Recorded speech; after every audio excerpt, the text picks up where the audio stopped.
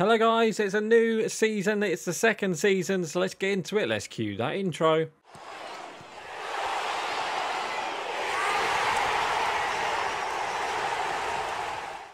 Oh no, and welcome back to the Real Madrid career mode, and today we are going to start season 2 where we look at obviously the team, what our new objectives are and what needs doing really.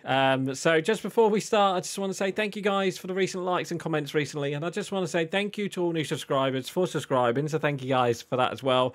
And if you ain't yet hit that subscribe button, please hit that subscribe button as it does really help, and don't forget to like the video as well, so thank you guys for that. So first things first, I did have a look at just beforehand just before we advanced to the new season, just to see if we can get any more coaches, and we did get a few coaches who are 5-star. As you can see, you got a bronze one there, and we've got a couple of gold ones there. I don't know if we can get any more good. I know there's this one here, but we don't really need him, although we could take him. We could take him, actually. We could have him for the defense, I guess. Yeah, do you know what? We'll have that position for the defense. Why not? But after that, I don't think there's any more good 5-star. Yeah, there's no 5-star coaches, I'm afraid. So yeah, that's a bit unfortunate. So yeah, we've got a new coach there, so that's good. Let's just quickly do the training plan before I forget. So we've got to do performance for all players. So there we go. And obviously we do have our players who have come back from on loans as well, so we'll have a look at that in a second. Let's look at our new objectives, and I've already seen one that we've got to do. Youth development, we've got to have at least one player play 50% of the games. That's not going to happen. Brand exposure though, 12 wins in home league matches. We should be able to do that one, and we do have to sign a Spanish player, which is fine. Obviously, we've got to retain the Champions League and win the Copa del Rey and the La Liga again. But the one I'm a bit afraid of is this one. 3 crucial players and a 106 million pound profit. That's annoying because I don't know what we're going to do with that. So let's just quickly get rid of all of that as well. So looking at the first team, I literally can't think of anywhere that can be upgraded. I know maybe left back and centre back, because Rudiger obviously is only 87. He's 31 now, and obviously Davies hasn't grown that well. So I could see left back and centre back. I think Militao, we'll keep Militao and obviously Trent, and then in midfield we've got Bellingham, Bruno Fernandes, and Valverde, which is sticking, and then maybe up front, Rodrigo. I mean, if we can get Rodrigo on a rotation, maybe, and then maybe, I don't know, sign Haaland or something just to go up front and then put Mbappe out on the wing.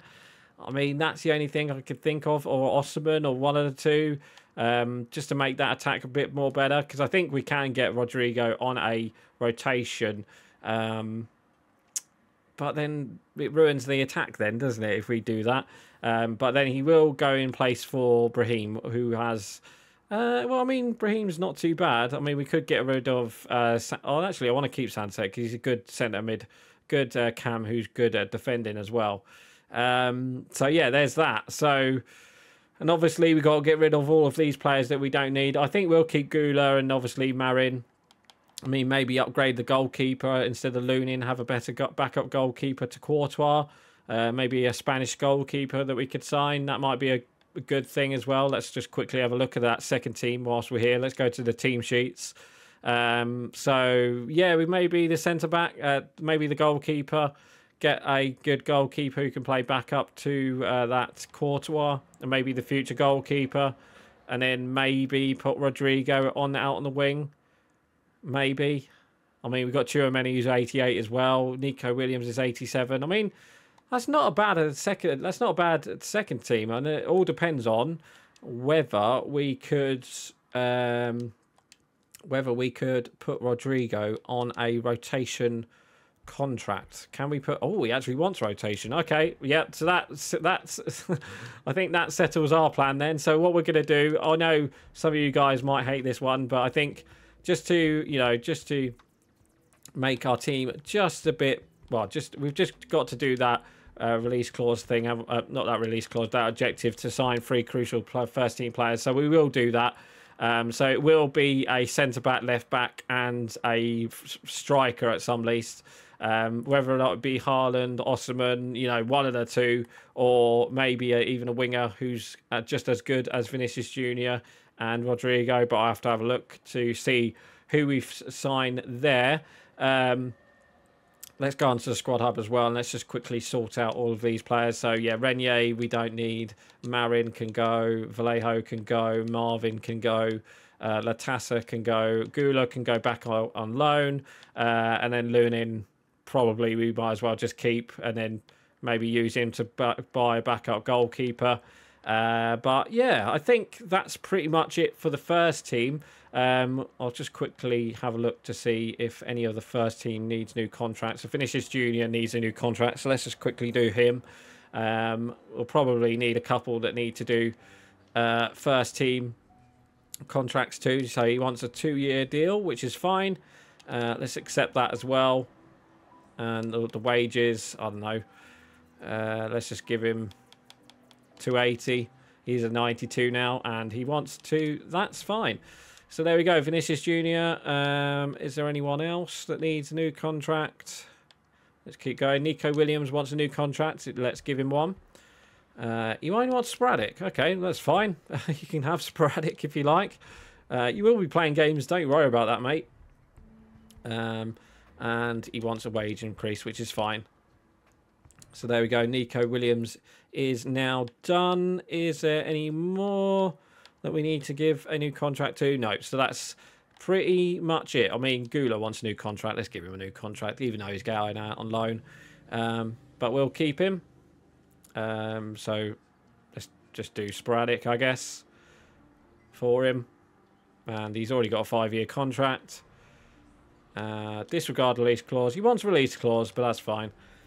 Let's just get rid of that. And he wants a bit of a wage increase, which is totally fine. So there we go.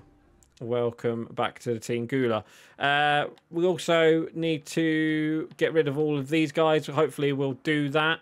Fran Garcia is still out on loan, which is good. So I think he's out on loan for another year, isn't he, Fran Garcia? So I think looking at it, it is literally just a couple more transfers that we have to do. So it's got to be a left-back, centre-back and a striker of sorts, and then maybe a Spanish goalkeeper.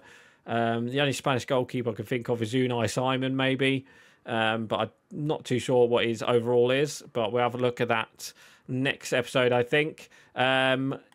The youth objective, have we done that? Yes. No, we don't have to do that because that's a long-term one. So I think we are pretty much done for today. I know it's a bit of a short one today, guys, but it is literally just to look at what we needed to do for this season. So just a couple transfers next episode, and then obviously if we got time as well, we'll start selling players and go towards that Liverpool game and hopefully play that Liverpool game.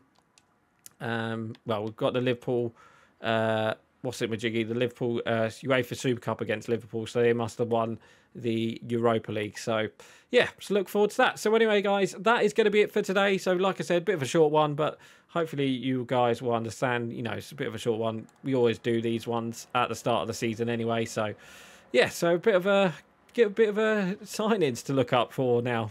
That's my job next. So yeah, I'm actually going to end it here for today. So please like, comment and subscribe, and I shall see you guys next time. So right, guys, I'm going. Bye.